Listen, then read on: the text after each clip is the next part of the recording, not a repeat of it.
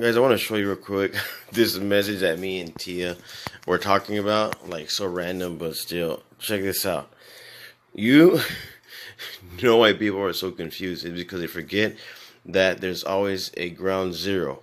Remember, when you're trying to say, like, that I'm also part of the chair, well, I'm not very good at explaining myself, and usually real Jared would explain in one sentence for me what I was trying to say, but I think I figured it out.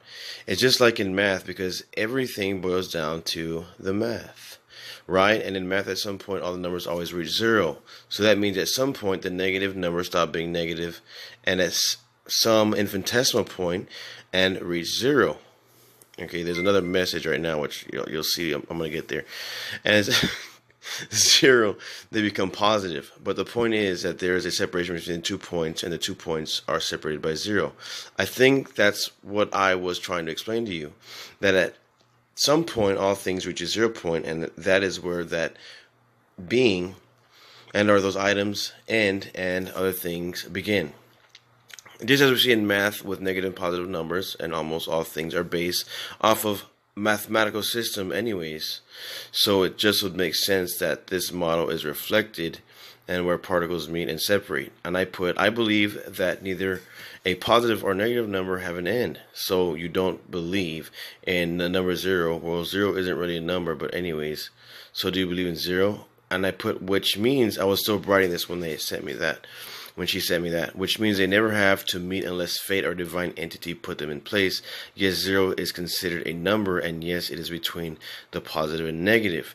But that doesn't mean for some random reason they have to go back to zero when they never end. And then she put, I think it's pretty much also, there's more messages that we're going to get to.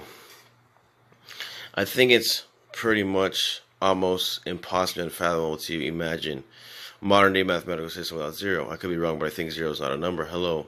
The whole concept of zero is that 2 points end because it is nothing and zero is nothing there. And I put, while she was putting that, zero is most certainly used in the decimal system as a functioning and non-functioning number. I put sand instead, which does a good job at expressing nothing.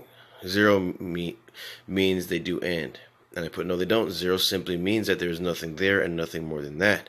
And she put, and when the numbers meet zero, zero means they end. And I put, no, they never meet zero. After moving in any direction, but yes, they start at zero. They could meet at zero if they are moving in the direction of the opposing numbers.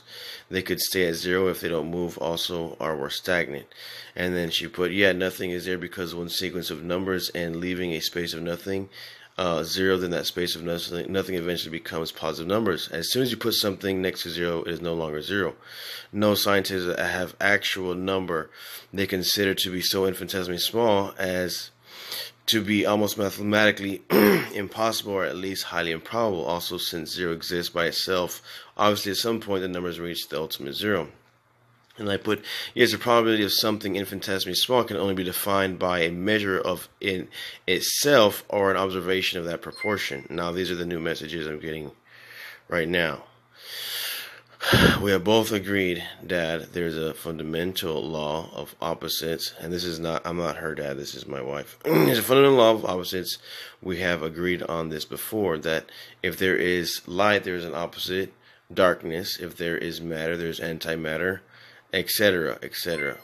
What you're saying defies the law of opposites that we have always naturally agreed on. It's a number never reaches ultimate zero, then that means nothing does not exist. The opposite of something is nothing. My bad, we have both that agreed. My phone was saying, hey, forehead. I guess that's the end of the conversation.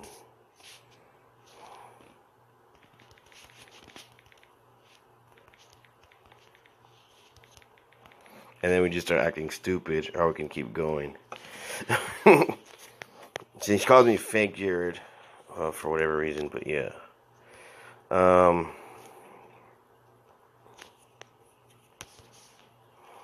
just putting. I think I put everything I basically wanted to say already. Read.